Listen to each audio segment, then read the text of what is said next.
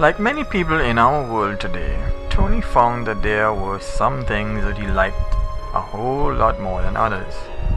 He did not realize it as yet, but that fact alone could put him in line to be an addict for something. Maybe if Tony understood how easy it was to fall into that trap, he might have looked at things differently. The US government, like many others, make the decision every day to incarcerate people who fall victim to these dangers, and will probably continue to do so without consideration for the fact that what we have should actually be considered as a sickness rather than a crime.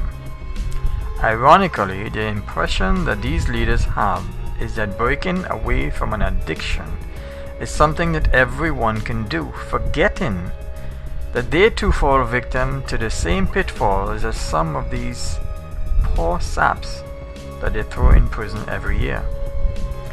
When something is addictive, that usually means that the individual has a difficult task of breaking away from the trap.